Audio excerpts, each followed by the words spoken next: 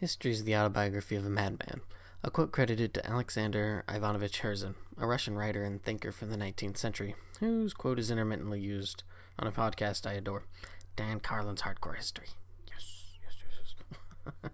Highly recommended listen. He's covered World War I, the rise of Christianity in Germanic tribes, Mongolian conquests, and recently he's talked about the Achaemenid Empire. Great stuff, and I'll leave links down below to check out. Do it. Check it out. Before delving into this video's word, I have a picture to go over the previous ramblings to clarify and establish the platform to jump into the next word. So bear with me on that. To note, I'm not infallible, much to my chagrin. I will make mistakes and welcome any comments, especially pointing out any of these errors that I make. I make a lot of them. So, for example, looking at this image, I had mentioned the line back to Dyeus, the Dyeus, in the previous video. However, Dyaus and Tiwaz or Tyr seems to originate from Dyeus, which, though related to Dyaus, Dyeus is its own kind of word. So yeah, for example, Dyeus is where we get the Latin word for deity, and that is Deus, while this Dyaus or Dyaus Pita means sky father or shining father, and this leads to the path of this video's word. So that wonderful word of those Proto-Indo-European people went west to eventually be a part of our own, current lexicon. However, this word, this shining father, this god, this Dyaus Pita, also reaches the northern areas of India in the Vedic period, which they kind of have widened it a little bit more, so it's around the 1700 BCE up to about, I want to say, the 300 BC, which the Vedas were said to have been written. And what are the Vedas? Well, the Vedas are kind of known as the oldest known scriptures of Hinduism. Well, one particular collection we are actually going to scratch the surface of, and that is the Rig Veda. Now, the Rig Veda is a collection of hymns, Vedic Sanskrit hymns, more precisely, about praising deities such as Agni, Indra, and there's a lot of them. It also talks about cosmology, pondering the origin of the universe, the qualities of God, or like what is God, and other things concerning people. Also, within this collection is a couple mentionings to our homeboy Dyaus, except for there's a bit of a variance to it, and it's Dyaus Pita. So instead of Dyeus, it's a Dyaus. But it's still Shining Father. Okay, show of hands. How many of you have heard of Shiva, the Destroyer, the Transformer? Probably a lot of you. Maybe not, but odds are you may have first heard of Shiva through a Final Fantasy game. Nothing wrong with that, but I do want to, I guess, clarify if that is the only reference that you do that people do know of, is that Shiva is a male deity married to Uma, also referred to as Parvati, and Shiva means the auspicious one in Sanskrit, or the red one in Tamil. However, this is where things start to get a little fuzzy, and Shiva can also be used as an adjective, the adjective meaning kind or auspicious, which is used to describe many of the gods in the Rig Veda. Most notably for this video, and due to their great similarities to the point that they're used interchangeably with one another, is referring to the god Rudra. Yeah, that's right. I've totally built this whole thing up as a reference to an obscure JRPG, Treasure of Rudra, or also known as Treasure of the Rudras, which is a game that uses the Kala Chakra, or the time being cyclical and repeating, the Wheel of Time idea, as well as borrowing from Buddhism and Hinduism in its story. Thanks, Square. Back to Rudra. Okay, game aside, Rudra has a few different meanings, and to be honest, not quite sure which one is more correct than the other, if any of them are correct. That's to me, this is one of the cool things about trying to figure out the history of words and stuff, is that there's due to different reasons and whatnot, there's a darkness that we can't just sift out, and we're just stuck with ramblings or guesswork.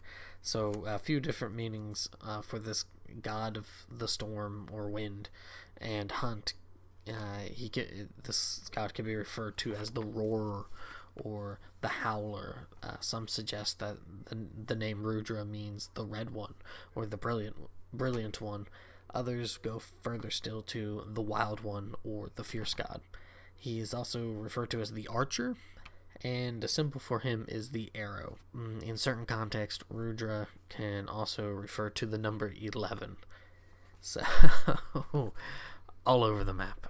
Now, I kind of want to go into a little bit of the peculiarities or the interesting points of Rudra.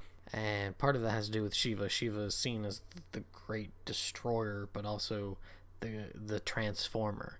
And this idea carries back to Rudra. And Rudra is he's really scary. Scary. So Rudra is frightening. So much so that in his hymns it is best to just keep him happy and stay away. Just stay away.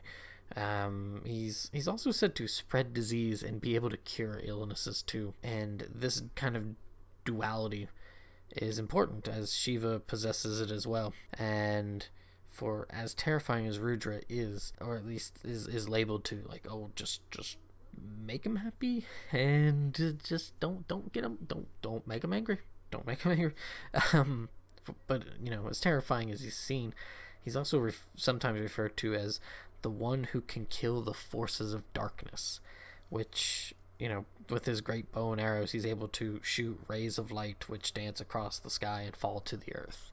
That sort of thing aside, it's just you have this duality that's not just with the word or with the god, but it's carried on from Rudra to Shiva, and so much so that Rudra and Shiva are used interchangeably. This also continues on, and I'll go into that a little bit more. So that other connection that I'm referring to is that Rudra, this ferocious god, is connected in the Rig Veda to the devourer of all things on earth, the purifier of all things he touched.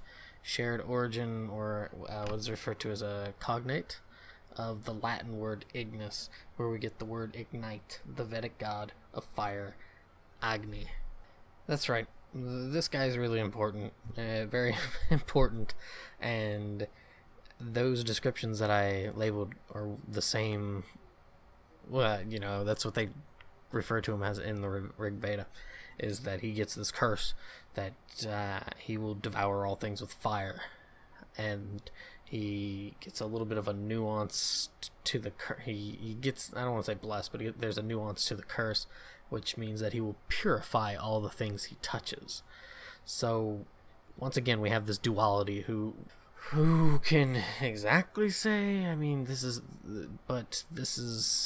in the Rig Veda. It mentions that Rudra is Agni and Agni is Rudra, or at least Agni's fearful form. He has this 5-headed, 5-limbed form that is considered beyond all comprehensions and is called like Agni Kayana, and this is kind of referred to as the Rudra form of Agni.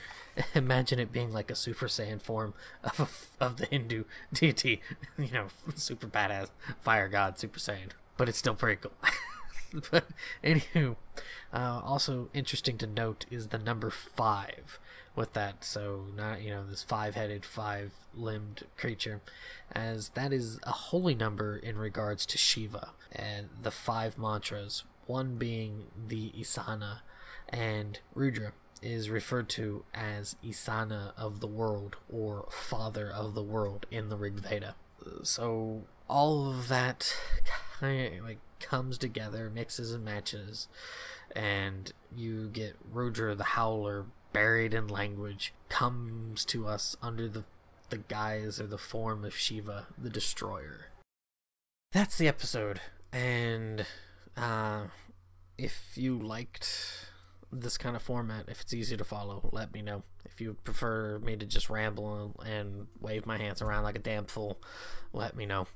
I hope you guys like this. I do apologize for kind of talking a bit hushed because part of it's that I'm recording this at 3 in the morning right now, so it's a little bit difficult for me to use normal inside voice. I have to use normal inside voice at the witching hour kind of thing, by the pricking of my thumb something wicked this way comes. That aside, I hope you guys enjoyed this rambling, because that's what it was. For lack of any other reason, I picked the word Rudra, not so much for the meaning, but also what it encompassed, because the meaning isn't definitively defined as just this, this is where it came from kind of thing.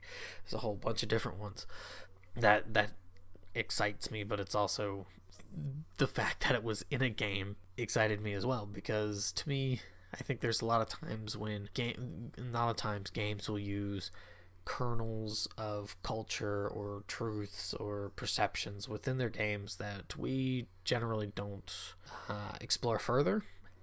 Not always the case, obviously, but I do feel that it is a 7 to 8 times out of 10 we don't.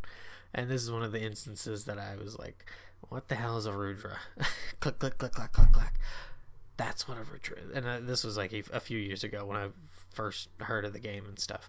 And to find out that it had this connection with Shiva, and it goes back to possibly, well, not even possibly, but I mean the Rig Veda, mentioned as Agni and all this kind of stuff, and the Rudra's this badass, frightening thing, this god with braided hair who, at one point, in reference to being Agni, the Agni Rudra steps from a pillar of fire and tells Brahma that he's an asshole, and I think it's Vishnu, I could be wrong, but he tells Vishnu that, you're on your way to being a god, but Brahma, you're a dick, kind of thing. It's it's really weird, but it's cool because it's like the broken telephone game where we can't fix it because we can't go back and ask these people, what did this mean, kind of thing. So I hope you guys enjoyed this ramblings. If there's anything you guys would recommend or whatnot, let me know, and hopefully I'll have another video out about this before too horribly long. Not certain what word yet to choose, but there's plenty of them out there. So thanks for listening, guys, and have a good one.